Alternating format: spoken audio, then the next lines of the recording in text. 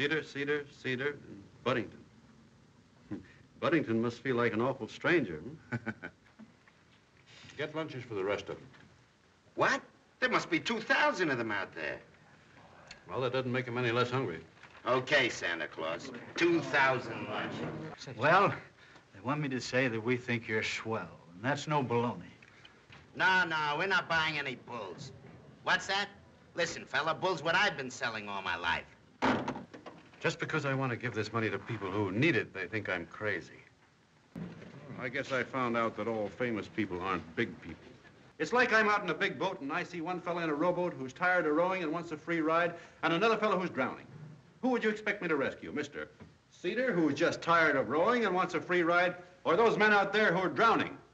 Any 10-year-old child will give you the answer to that.